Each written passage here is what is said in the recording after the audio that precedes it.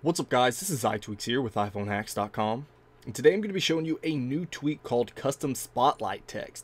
So usually when you pull down your Spotlight, you can see here that it says search iPhone. Well, now with CustomSpotlightText, which is actually a free tweak, you can change exactly what that says, and you can make it say anything that you want it to say. So if we scroll all the way down here and tap on that, it's extremely simple and self-explanatory. All you need to do is tap right here and then type in whatever you want. So if we just type in hi there, we tap save, no need to respring. You can see that it's going to say hi there right there. So you can basically change this up to whatever you want. So if you have a tweak installed like Search Loader where you don't necessarily search through everything on your device, maybe you only search through your applications rather than your messages as well, you can make this say search applications.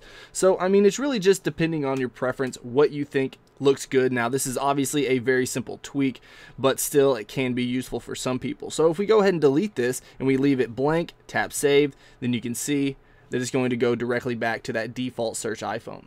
So let me know what you guys think about this tweak in the comments below. And if you enjoyed this video, please hit that like button. And if you want to see more of my videos, then don't forget to subscribe to our YouTube channel. Alright guys, until next time, this is iTweaks with iPhoneHacks.com.